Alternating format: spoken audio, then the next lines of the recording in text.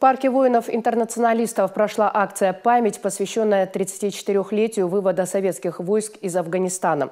Здесь собрались ветераны боевых действий, руководители министерств и ведомств республики, городской администрации, представители общественных и ветеранских организаций и молодежь города. Они возложили цветы к мемориалу и почтили память воинов, погибших в Афганистане, минутой молчания. Организовали акцию администрации и управления культуры Махачкалы.